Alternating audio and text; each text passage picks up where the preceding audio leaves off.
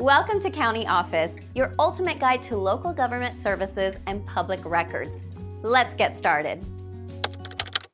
How long do I have to keep tax return records? When it comes to tax return records, the duration for retention can vary based on several factors. The Internal Revenue Service recommends keeping records for a minimum of 3 years. This timeframe generally applies to returns that you filed on time. If you claim a credit or refund, you may need to keep your records for 3 years from the date you filed your return. However, if you underreport your income by more than 25%, the IRS may extend the retention period to 6 years. In cases of fraud or if you do not file a return at all, there is no statute of limitations.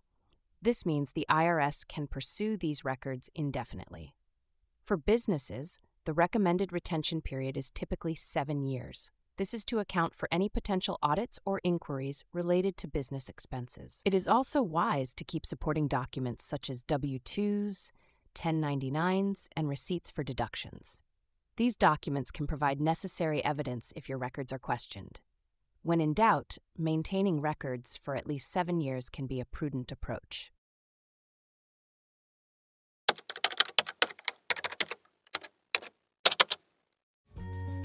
To learn more, check out these links, which you can click in the description below. And feel free to comment your questions. We're here to help. Thanks for tuning in to our video. Please like and subscribe and leave a comment below.